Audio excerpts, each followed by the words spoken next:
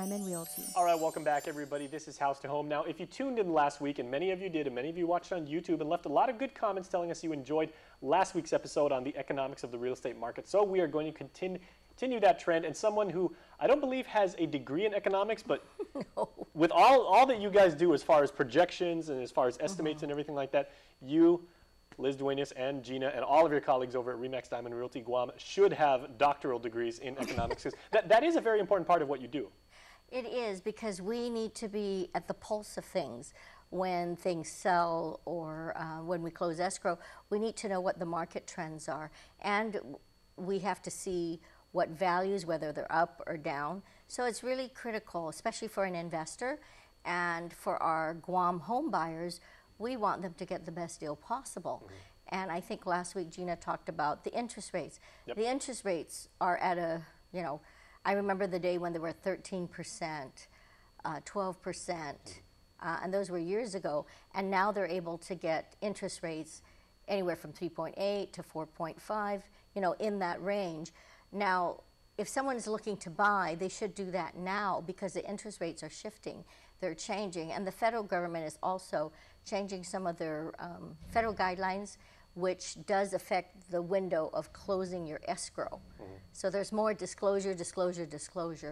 And basic economic theory, as Gina was telling us last week, and I'm sure you're going to go into it this week, is that understanding that there's a life cycle that you have to deal with, and it is cyclical by nature and everything. Right. And as the market continues to get better and better and better, while the general consumer is like, oh, this is a wonderful time and everything, economists tend to get really, really nervous, because they're like, okay, if that's a natural bubble, the bigger it gets, at some point it's going to burst, and then that's when things, get kind of dangerous and everything. Right. So how do you and your colleagues, how do you guys assess what part of the life cycle we're in, and how do you pass that on to the consumer? Well, right now our market, it hasn't spiked, because there was a period where it was doing the little spikes, and a lot of our buyers were buying anywhere from $200,000 to $400,000, the local homes. But right now we're starting to see a trend where the business owners are buying the $1 million homes, $900,000 homes. We just closed one recently to a business owner, and a few CEOs at the over the $1 million price tag, which it was so rare at one time, and just within the past year, we're seeing more of that happen. But as it affects our local market, usually we were waiting for that military buildup to hit so that our prices will go up. Well, that hasn't happened. And as a result, the prices are still stable, which means it's still a good time to buy, because once that part of our market picks up, then you'll start to see the trend of other prices starting to pick up as well. But while that hasn't happened, it behooves all of us to start either investing or buying your home, especially with the grants that are available with the government, and there are no limitation except for the price up to $250,000. I think, I know there was some talk about looking at increasing that value. I don't know if the legislature has looked at that yet, but if you purchase a home at $250,000, for example, there is a grant that will afford you the closing cost and your escrow fees as part of that grant. But yes, it is cyclic. I just got back from a trip to Singapore, which is similar size, except they're at 3 million in terms of the population base, rather big versus ours. It's 160, 170. And their real estate values are very high, like 1,000 square meter, 2,000 a square meter. So can you imagine?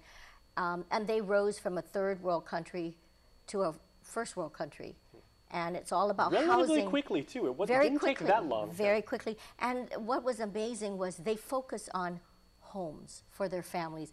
They used to live in the slums. They had people in slums, and their prime minister decided, let's change our country around and start to build homes for the families. So they subsidize their housing, but it's not free, it's subsidized. People still have to pay, people still have to qualify, but it's green, it's lush.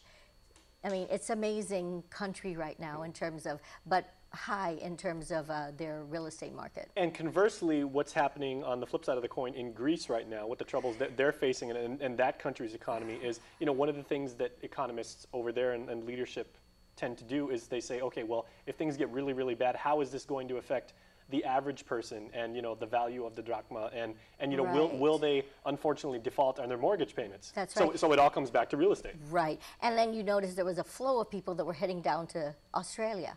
So they were kind of like escaping the country before it drops. And of course, they're moving their monies if they were investors. But it is a trend and it's cyclic. So for Guam, you want to ride that in right now. I remembered when we did the Villa Carmen project, I usually tell our investors we're like 2 years out. So if you're looking at it, investing or building, this is the time, because if you're 2 years out before the buildup starts to kick in, then the prices will start to increase. So if you want to appreciate your values, this is the right time, especially when the interest rates are low. Now, question for you. Now, it's kind of easy for you and your colleagues, you know, in the real estate industry, or for those of us in media, because, you know, we've got charts, we've got subscriptions to all these, you know, data services and everything like that that we look at day in and day out, and we can tap, you know, the expertise of our colleagues or other people in the industry. Right. What can the average consumer do when they're staying at home? And most people don't want to spend, you know, an hour a day poring over, you know, charts and graphs and everything like that. What can the average person do just to figure out what stage of the economic life cycle we're in right now and how they can manage their real Well, estate portfolio? I know the banks usually put out a yearly economic study. There's also KUAM, they would usually do a little blurb about how the market is doing. If they want to know what the value of their house is, of course they can call us, and then we could do a market analysis and say, okay, 3 years ago when you bought your home at $150,000, it's now worth $250 or $290, depending on what upgrades you've done. So we do get a lot of calls of people saying, I'm not really interested in selling right now, but I'd like to know how my property has appreciated, because I'm looking at retiring in a year or two and moving off island. So we've had people who actually prep 2 years in advance to say, I'm ready to retire, I want to sell, but what could I get for it? So we actually do an analysis for them to give them an idea. And you find folks at Remax are always available for Oh yes, anything. definitely, All right. definitely. And you're always available to us, so we will always appreciate when you guys come in and educate us, so thank you. Yeah, you're welcome. Thank you so much. Stay tuned, everybody. We are back with more show right after the Study Your Charts. It actually helps. That economic thing comes in handy.